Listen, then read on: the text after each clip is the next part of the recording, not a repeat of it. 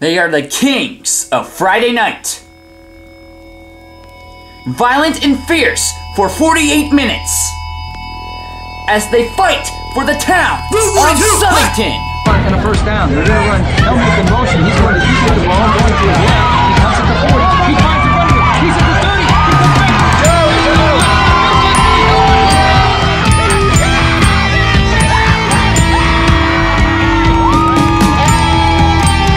Three receivers to the right.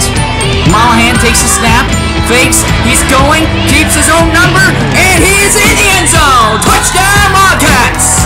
Bringing your football. This is the Chalker 11 with your host, Noah Ricks.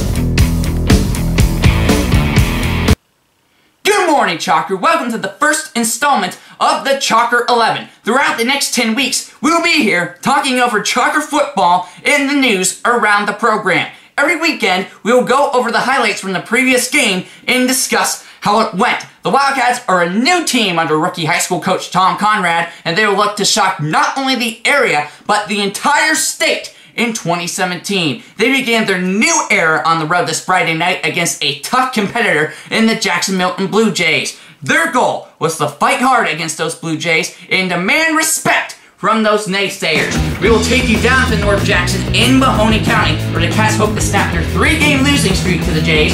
Their last 3 years, they have been outscored by a combined score of 102 to nothing. They wanted to put an end to that embarrassing figure on Friday. Now, first quarter action, junior quarterback Tristan Mollahan will loop the change with this third down completion to Jay Sherwood. They hook up for 13. Now, here comes a little bit of orange crust defense as the D-line wrapped up Jimmy Harper, pulling a tiny pickup next defensive possession, 3rd and 12. Chase Hider applying the heat, bringing the quarterback and forcing an incompletion. Now 4th down, Milton runs a big punt, but Joey Myers comes in and makes the stop for a turnover on downs. And Taz will get the run game going on offense with a 12-yard scamper into Blue Jay territory, but the Cats come up empty on that drive. But more defense coming at you with freshman Blake Nicholas working with sophomore Aiden Ricks for the takedown. We now go into the second, no score. Sherwood with a tiptoe reception on 2nd and long to help the Cats out on that drive. We fast forward with the Blue Jays up 13-0.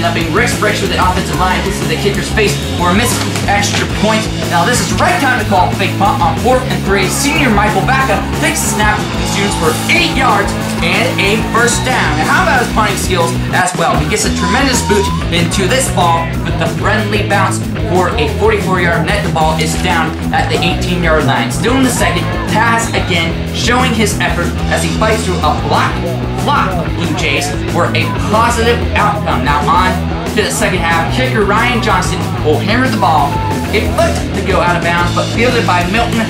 This will be 35 yards given up on this return. But Johnston will come in at the right time for the touchdown saving tackle. We go back to the defense. Ricks slows the runner down, and sophomore Dalton Keeley finishes for the loss. Now Jacob Baker with this option keeper, and he will zip for his first down on his way. And Baker on offensive possession later with the nimble feet for 12 yards on this play. And Ricks once again providing the spotlight now for senior Logan Rhodes as he will wrap up the ball carrier for very little yards. And what better to finish off?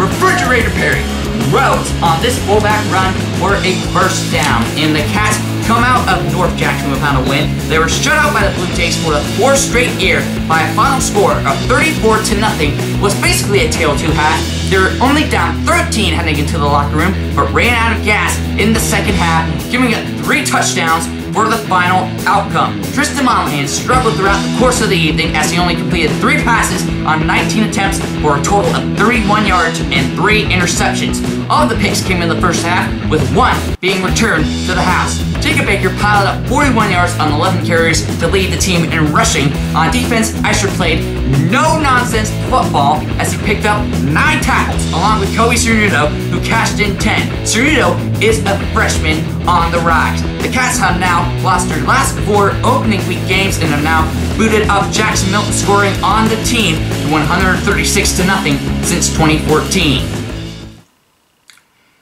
The new era under Tom Conrad did not start the way he wanted it to. They have been working all summer to knock down the Blue Jays, but now they will have to look back on their second half collapse and wonder how it all went down. They are showing promise to be truly on the rise with their gritty first half defense. Big stops early kept them in the game for the first 2 quarters, but fatigue wore them down in the final 2. The quarterback play was the main lowlight of the night, as Tristan Mollahan was scared in the pocket and forced his passes into dangerous coverage. His 3 picks also set the course of the game. They will now have to learn how to finish and fight through adversity. It was only 1 game.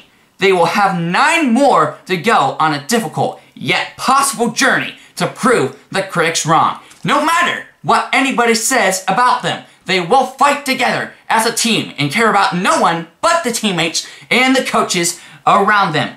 He may have started his career with a loss, but Coach Conrad knows that just 1 game does not matter. He has the full and utmost potential to help them work on the things that need fixed. As he said in 2 days, they will continue to build on it every day, practice, scrimmage, and game in order to get better. He has all the confidence in the world that his team will fight back next week as they continue to come out of the bottom and learn what it takes to become a successful winning program. Now, I will try to get an interview with Coach Conrad and talk to him about the game. If there is, it will be on YouTube at the Wheezy Super Show. Full game stats will be available on chalkerhighschoolsportshistory.weebly.com. Also, check out the site for facts, rosters, and more. Don't go just yet, though, because on Friday, the Cats will stay on the road as they travel down to Sebring to take on the McKinley Trojans in their traditional Week 2 rivalry. The team will definitely come out angry as they look to avenge their 29-14 loss to the Trojans out Wildcat Acres last year. Everybody is encouraged to come out and support your Wildcats and cheer them on to victory. Opening kickoff is at 7. We got you covered from CWN Sports. Have a great day, everybody. We are Chalker.